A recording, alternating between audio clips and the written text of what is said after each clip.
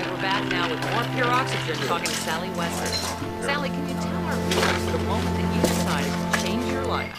And for a second, I was real scared because ever since I was a little girl, all I ever heard from people was, "You are nothing, and nothing is what you deserve."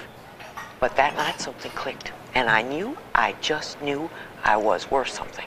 From just a little girl in West Texas to the world's most famous flight attendant, author of My Life in the Sky. Can we get a shot of that?